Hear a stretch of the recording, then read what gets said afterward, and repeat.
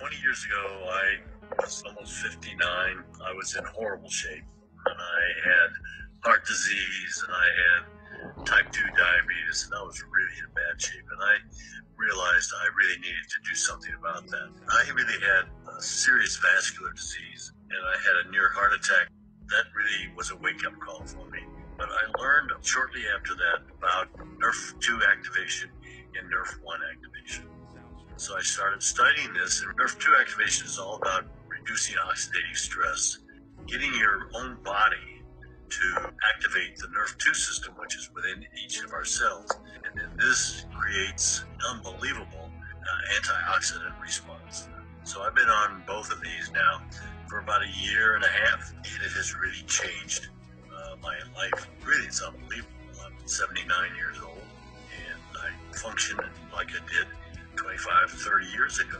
And all my biomarkers now for vascular inflammation are down, which is the root cause of heart disease, which kills most people in this country. And, you know, most healthcare providers, including most doctors, don't even know what Nrf2 activation is or Nrf1 activation. It is going to become the most important breakthrough in the years to come.